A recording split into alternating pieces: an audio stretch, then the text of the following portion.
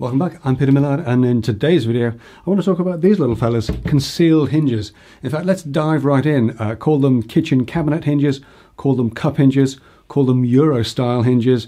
We call them concealed hinges because when the door's closed you don't see them.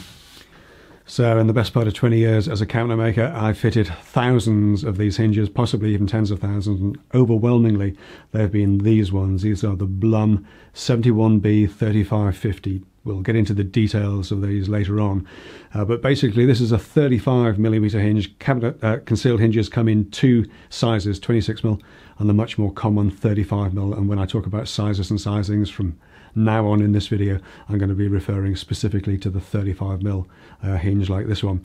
Concealed hinges come in two parts, the hinge itself and the hinge mounting plate. The hinge itself comprises the hinge body, the hinge boss and hinge arm.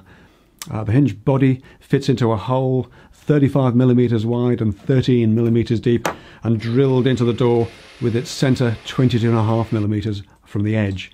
The hinge is secured to the door typically with two screws driven through the hinge boss 32mm apart. The hinge mounting plate is positioned at the same height as the hinge and attached to the cabinet or carcass with two screws, again at 32mm centres, but set back 37mm away from the edge of the cabinet, and once fixed the hinge arm simply clips onto the mounting plate.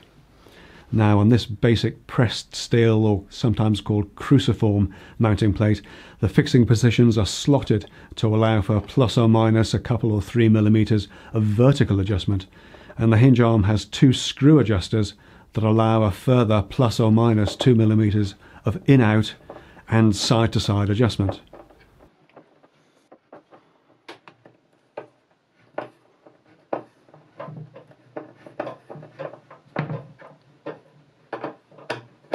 The combination of these three adjustments on each hinge is usually plenty to allow for wonky walls or cabinetry that's been pulled slightly out of shape during the installation. And once adjusted, the door can easily be unclipped for maintenance or access and then refitted later on in exactly the same position. But that's the basics for the concealed hinge. Join me after the jingle when we get into a little bit more detail. Now let me start off by saying there are many hinge manufacturers, all of whom make many different types of hinges. Let's throw out a handful of names: Grass, Haefele, Hettich, Sugazzoni and of course Blum.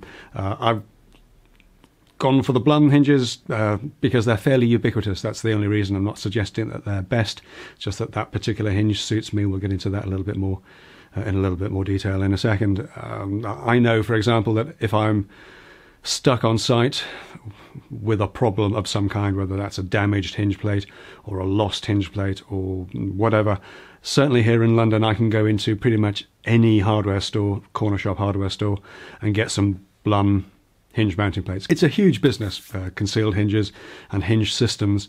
Blum themselves produce a 738-page online catalogue, 125 pages of which are dedicated to concealed hinges and hinge systems. That's an awful lot of hinges and an awful lot of information to have to sift through when all you probably want to do is get a door on a cabinet or a door on a wardrobe. So I thought I'd just make this video quickly just to take you through the hinges that I use, because most of us, to be honest, are going to do one of two applications for these hinges. You're going to have an overlay door, so like a kitchen cabinet or a wardrobe door, so where the door goes fully over the cabinet itself, and you've got an inset door where the door sits within the cabinet or within a frame. And these type of hinges are really good for those sort of applications. They are fairly ubiquitous, which is why I've standardized on them, and I've standardized on this one in particular, the Blum 71B 3550, simply because it covers the vast majority of what I want out of a hinge. It is a 110-degree opening, so a little bit beyond the 90 to give you a little bit more access. It's an overlay hinge, which is what most of my doors are, so it covers the whole of the carcass by the hinge. It is a clip-on hinge, which is really useful. It means that you can build the cabinets in the workshop, pre-fit the doors and adjust them to fit nicely, then just unclip them and then just clip them on site. And then you've just got to tweak them a little bit depending on what's happened during the actual installation. It's also very convenient for the clients as well to have doors that can be clipped off, whether that's for cleaning or access or maintenance or whatever else. And finally, it's got a built-in soft close mechanism, which is really fantastic. None of these ugly sort of soft close pistons attached to your hinge. And better still, that soft close can be switched off. There's a tiny little switch in one corner. Just flick that switch, close the door, open it again, and now it's back to a regular sprung hinge.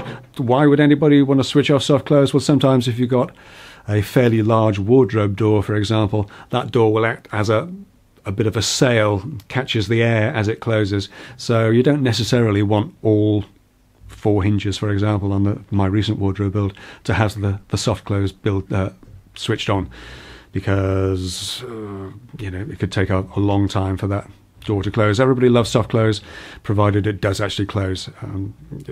The beauty of this kind of hinge for me is that I don't have the time, space, energy, or frankly money to stock a wide range of different hinges, and this one does the vast majority of what I want. Occasionally I do use an inset door where the door sits within the carcass or within the frame, and then I use the Blum 71B 3750, which is the inset version of that hinge.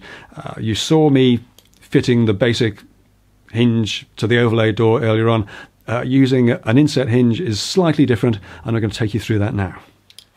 Okay, we've got our inset door laid out on the bench. We've got the hinge positions marked on it on tape, because it's a painted door. We've transferred those across, again on tape, into the veneered carcass of the cabinet, so we know where the hinges and the hinge plates are going to be within the door and the frame. When it comes to measuring and marking out where the actual holes need to be drilled, well, there's loads of ways of doing this. You can do it manually, 22.5mm and 37mm. It's hardly, you know, rocket science. Make sure the screw holes are 32mm apart. But there are a whole host of other ways of doing this. Blum will sell you a thing called an eco drill. Will set you back about 180, 190 quid, but it does the whole thing in one hit, just with a drill, which is pretty good. I just use, you probably saw earlier, a drill press dedicated pretty much just to drilling hinges. I've got the fence marked up and for where it needs to be for the right positions. I've actually bought but haven't used yet this little Craig kit. I wanted to give that a try. Not very expensive actually, so we'll give that a whirl. That'll be out in a future video, perhaps before too long. But if you've only got a couple to do, one of the things I would highly recommend doing is getting this. This is made by Grass. I've mentioned this before, and you may have seen it in previous videos because I use it as a simple saddle square quite a lot.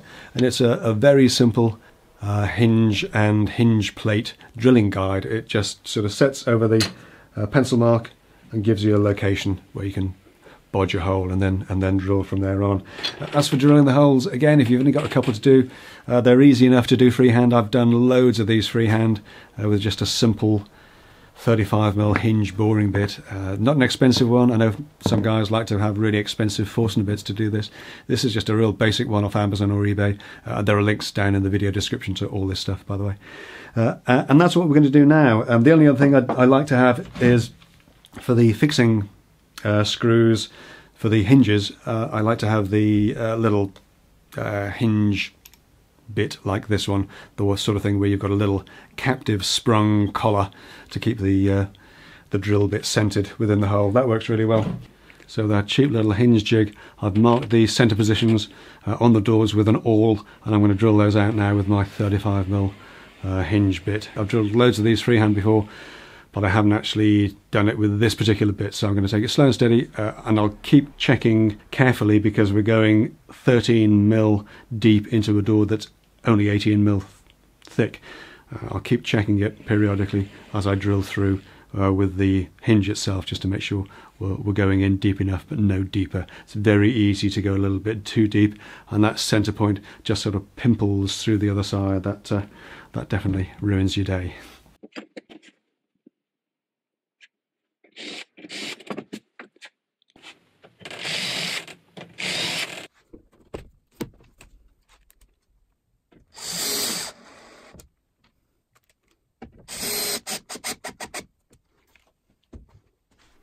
Now moving on to the carcass, we've got to measure and mark for the hinge plate positions, and unfortunately our little cheap and cheerful hinge drilling template, whilst it's very good for overlay doors, doesn't work unfortunately for the hinge templates on inset doors, because obviously you've got to allow for the thickness of the door as well, and by the time you do that, the little sort of rebate lifts the back edge of the little template off the deck, sadly, so we can't use these. Now normally I would just sort of measure those out carefully, 37 plus the 18mm or whatever of the door thickness, but fortunately my friend Steve Tomlin, the guy behind the Block Scribe and the many various scribing aids, video out on that very soon, has come up with this. This is a hinge plate template for inset doors for 18 and 22mm thick doors with those positions marked as well. So I'll use that to mark those positions, again just with an awl, just drill a little pilot hole, and then we can screw the hinge plates on. Now one of the things I do like to change when I'm using inset doors is instead of just using the straightforward pressed steel cruciform template with a slotted fixing holes, I prefer to use one of these ones with a cam adjuster in it. It's just because you're making slightly more fine adjustments to get that inset door fitted nicely within the frame or within the carcass. It's easier just to turn a screw, just to crank it up or down a teensy little bit.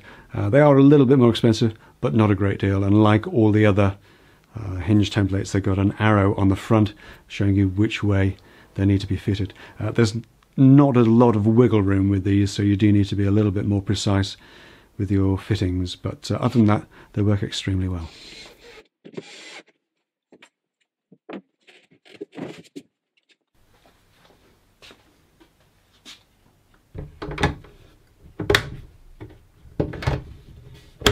So with the hinges fitted onto the hinge plates, all that's left now is to use the adjustment in the hinges just to settle that door nicely within the frame.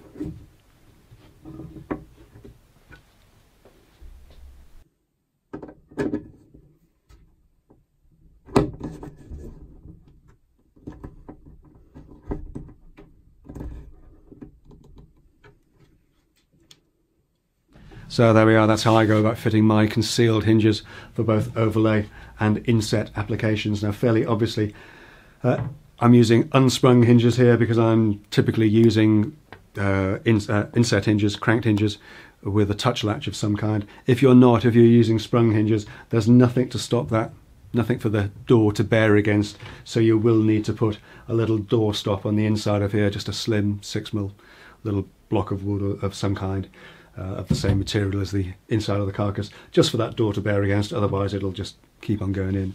But that's it really. By all means, use whatever hinges you like. You know, there's lots to choose from. Feel free to trawl through the 738 pages of the Blum catalogue to find the 125 pages that relate to hinges in particular, and use any of those. These two hinges, the cranked and uncranked, and in sprung and unsprung variations, are the main ones that I use and that I've used over the last 20 years or so. And they work really well. Lifetime warranty on Blum hinges, so if there's any kind of problem, they will replace them. They just work really well for me, but as I say, there's lots to choose from, and feel free to make your own choices. And before we go on, I give a huge shout out and say thank you very much to all of my Patreon supporters. Without their support, without their contributions, I probably wouldn't still be going, to be perfectly honest, because the contributions that I receive through the Patreon process really do help me to keep the lights on here and help me to keep making the videos that I make at this sort of level. With this degree of regularity. My Patreon supporters also get access to some exclusive content, either behind the scenes or exclusively shot videos just for them, or indeed sometimes just a weekly workshop vlog kind of thing, just chatting about what's been going on in the workshop during the week. If that sounds like your kind of thing, then link down in the video description below to support me on Patreon. Patreon.com/10minute workshop will get you straight there. There are also links in the video description to all of the bits and pieces that I've used in this video, and to other handy little bits and pieces that you might find useful in and around the workshop. But that's it for this week. Thank you so much for watching. I'll see you in the next one. Take care.